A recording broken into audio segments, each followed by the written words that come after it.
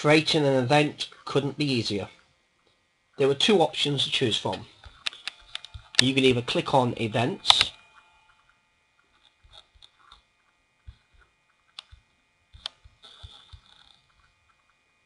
click on Create an Event, and then complete the following fields. Alternatively, you can select a group,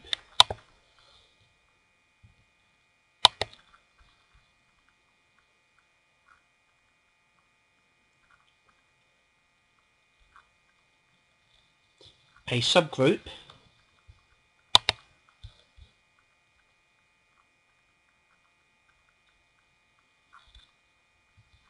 click on Events,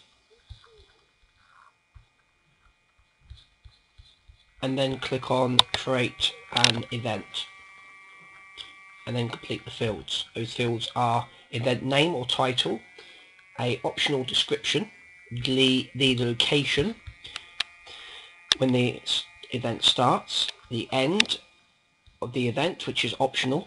You can also make the event an invite only, and you can also add an optional image.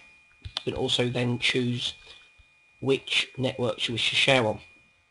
You can share on Twitter and Facebook, or you can choose just one of those options. Then click Save and your event has been created. It really is that simple. Thank you for watching.